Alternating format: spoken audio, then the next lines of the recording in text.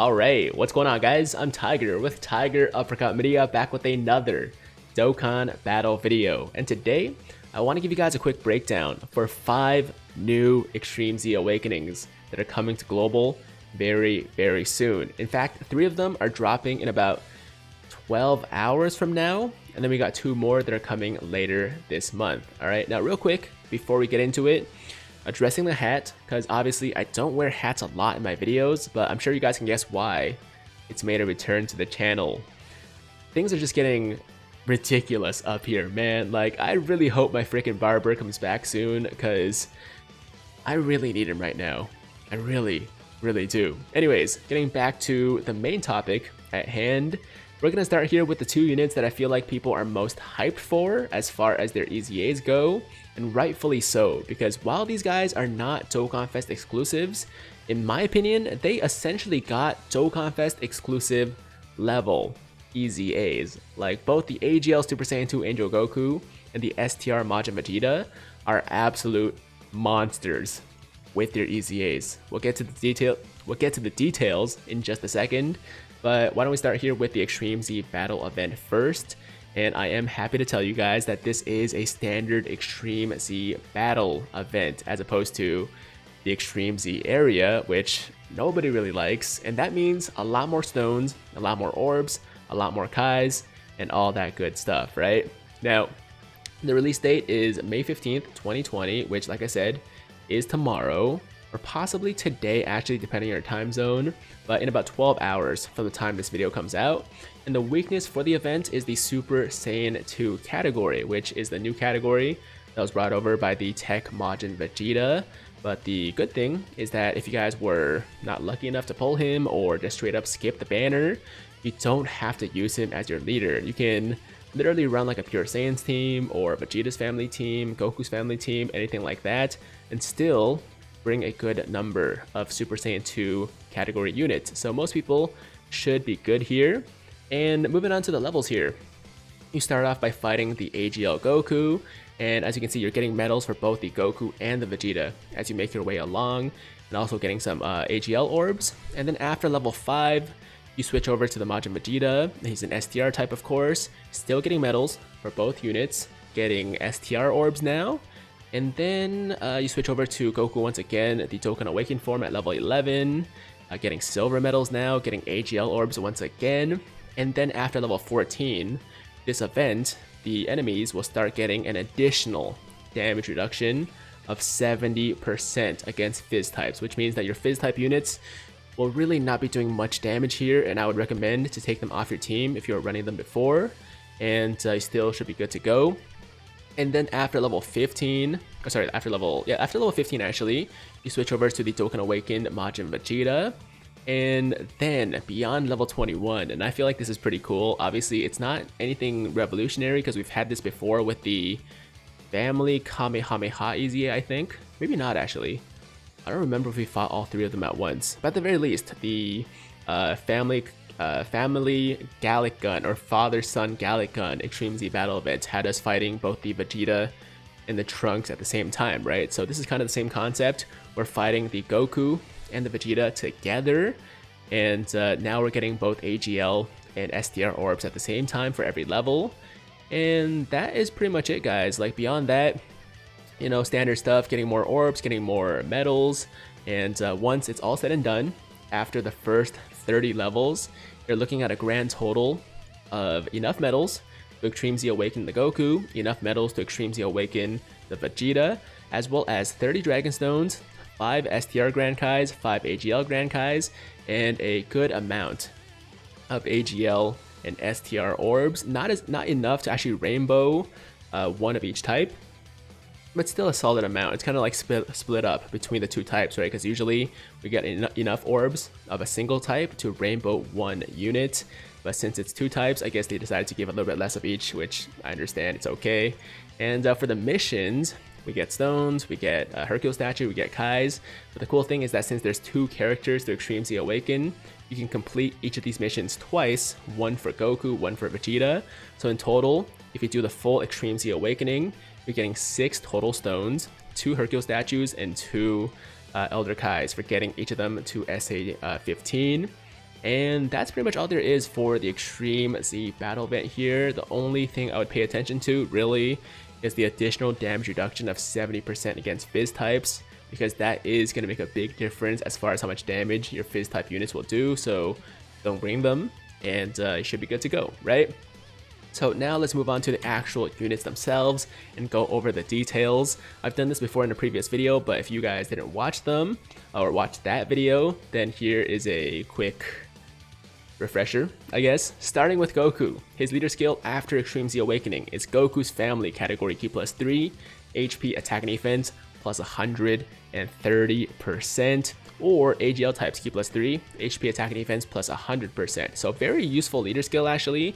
I can see this being extremely effective in Battlefield, for example, if you guys are running category teams, or even just as a sub AGL lead, right? His super attack greatly raises attack and defense for 1 turn and causes supreme damage, and his passive changes STR key spheres to AGL key spheres, and then attack plus 20%, defense plus 10%, and recovers 10,000 HP per key sphere obtained, plus an additional attack and defense plus 5% per key sphere obtained when there is a family, Vegeta's Family category enemy. So a few components here, but pretty easy to understand if you break it down. So he's an orb changer, STR key spheres to AGL key spheres, and then he gets attack plus 20% per key sphere obtained against most enemies, defense plus 10% per key sphere obtained, and also 10,000 HP recovery per key sphere. So first of all, the fact that this guy is a orb changer makes it so that he can get a good amount of orbs every single turn, and 10,000 HP per key sphere obtained is a lot, man. That is a lot of healing right there. And of course, he still gets the defense, he gets a lot of attack, and then if you're fighting anybody from Vegeta's Family, then he's getting 25% attack, 15% defense, and 10,000 healing per key sphere obtained. So that's why I'm saying these guys are ridiculous, man. I mean, especially when you can factor in the fact, when you account for the fact that their stats with their Extreme Z Awakenings are very, very good. Ridiculous unit, man. Ridiculous unit. They didn't really have to make this guy that good, but they did. And I'm really glad they did, because a lot of people probably have these guys duped out, right? Links, of course, are the same as before. Categories are the same. Those don't change with Extreme Z Awakenings, so I'll leave those alone.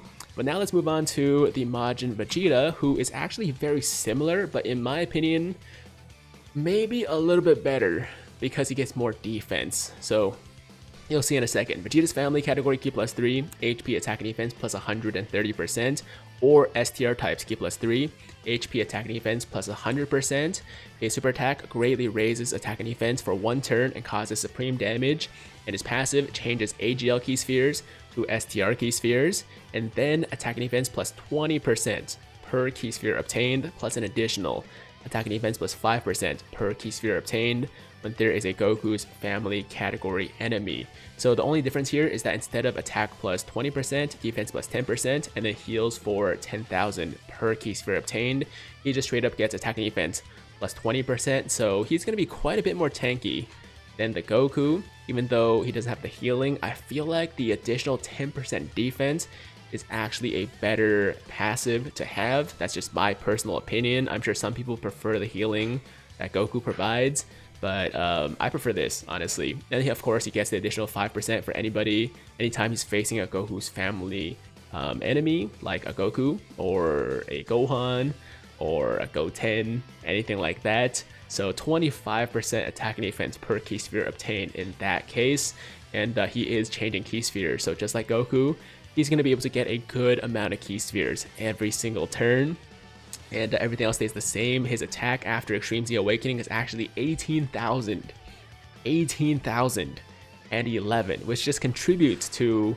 his already, you know, ridiculous damage, right? So that's going to be really awesome. I can't freaking wait to run this guy. He's already rainbowed. He's already, you know, set to go. So watch out for that showcase as soon as this drops, or as soon as I'm done the EZA, that is, right? So that's the Majin Vegeta, and that's the Goku. So those two guys dropping tomorrow. Can't freaking wait. I will be streaming the Extreme Z battle as well, so definitely make sure that you guys tune in for that. Moving on to the other Extreme Z Awakenings I was talking about. It's basically going to be 3 Gokus, and they're going to be Extreme Z Awakened from this Hero Extermination Extreme Z area, which I know people are not big fans of. And I'll be honest, man, I haven't done a single one of these Hero Extermination EZAs because I just don't really care about these units that much. There's, you know, always a better replacement for every single one of these guys. So it's like, you know, for older players, for veteran players, it's not really necessary to do these EZAs, but for newer players, if you guys haven't been playing for too long, you don't have a lot of the newer units, or just missing a lot of units, these guys are still really, really solid. All right, so there's the Tech Super Saiyan 2 Goku, there's the AGL Super Saiyan 2 Goku, as well as the Fizz Super Saiyan 2 Goku. So the first one that's coming out tomorrow is the Tech Super Saiyan 2 Goku, as you can see, May 15th, 2020. And let's just do a quick comparison between the old and the new, right? So the old leader skill was Tech and STR types, HP and attack plus 50%. New leader skill, all types, key plus 3, HP, attack and defense plus 50%. His previous super attack was immense damage, which was actually surprising. I'm surprised this guy had immense damage, but then it becomes attack and defense, raises attack and defense for 1 turn, and causes immense damage. And then his passive, and here's the big difference, Tech and STR key plus 3. So he was a support unit before, not a very good one. And after Extreme Z Awakening, he gives all allies key plus 3, attack and defense plus 77% when performing a super attack, plus an additional attack and defense plus 30% per Super Saiyan 2 category ally, self-excluded, attacking in the same turn.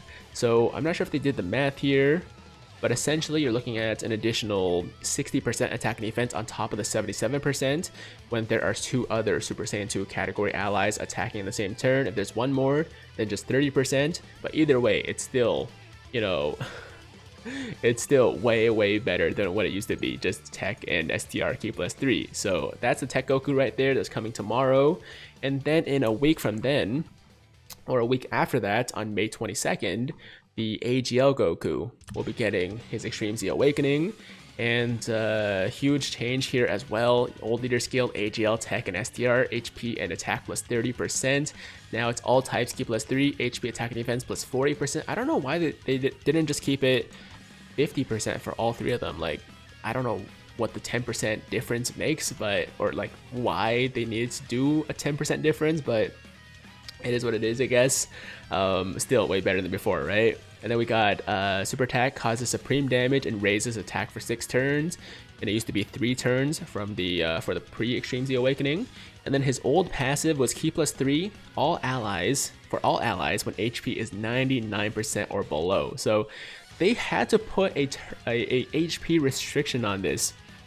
Not a very, you know, tough one to meet by any means. You take 1 hit, you'll be below 99% HP. But that being said, it just wasn't necessary, right? New passive is all allies key plus 3, attack plus 30%, and Super Saiyan 2 category allies defense plus 30%, attack and defense plus 70%. So this guy is more of a support. Yeah, all allies key plus 3, attack plus 30% if you're you know, if you're supporting Super Saiyan 2 units, that's defense plus 60%. And wait, no. Oh, my bad. No, I got confused. I thought it was attack and defense plus 30%. So just attack plus 30%, but if you're supporting Super Saiyan 2, then it's attack and defense plus 30%, and then he also gives himself attack and defense plus 70%. So in total, he's getting key plus 3, attack and defense plus 100% compared to this old passive. Definitely a huge upgrade as well. And last but not least, we have the Fizz Super Saiyan 2 Goku, who's coming out on May 29th. 2020, so 1 week after the AGL Goku. Old passive or old leader skill, STR and Fizz types, HP, attack and defense plus 30%. Now it's all types key plus 3, HP, attack and defense plus 40%. So it looks like the Tech one actually has the best passive or best leader skill out of the 3 by a little bit. And his super attack causes supreme damage and raises defense by 30% for 6 turns. And his passive is all allies key plus 3, defense plus 30%, Super Saiyan 2 category allies attack plus 30%, and attack defense plus 70%. So he's very similar to this Goku actually, except for the fact that the attack and defense are reversed. And I would actually say that the Yeah, I would actually say that this Goku is better because giving all allies Ki +3 and attack plus 30%, you know, when they're not Super Saiyan 2 category units, is definitely better than just Ki +3 defense plus 30%. But if you're supporting Super Saiyan 2 units, then it's the same passive essentially, right? And same link, same categories as before. And that's pretty much it, guys. That is the video. Those are the 5 new Extreme Z Awakenings that are coming to Global. Obviously, the most exciting ones are the Majin Vegeta and the Super Saiyan 2 Angel Goku. These 3 Super Saiyan 2 Gokus are nice, but I don't feel like a lot of long-time players are really going to be using them. But they're there if you guys want to use them. You know, it's an option, right? So there you go, my friends. That is going to do it for today's video. Thank you so much for watching. Hope you guys learned something from it along the way, and I hope you guys are excited for 2 more Extreme Z Awakenings, or I guess 3 more Extreme Z Awakenings coming tomorrow on Global. Some more content to grind before part 2 of the Goku Day celebration begins, which should be probably early next week. I would say most likely early next week. I'm not sure, but that's probably a good guess. Anyways, that is the video, guys. Thank you so much for watching. You guys are freaking amazing. As always, if you liked the video, then make sure to like the damn video. And if it's your first time watching me, first time to the channel, and you like what you see, then definitely hit that big red subscribe button to join the Tiger Squad now. And while you're at it, hit that notification bell too, so that YouTube knows you want to stay up to date with all my latest content. And that's it. I'm out of here. Until next time, hope you guys have a fantastic day.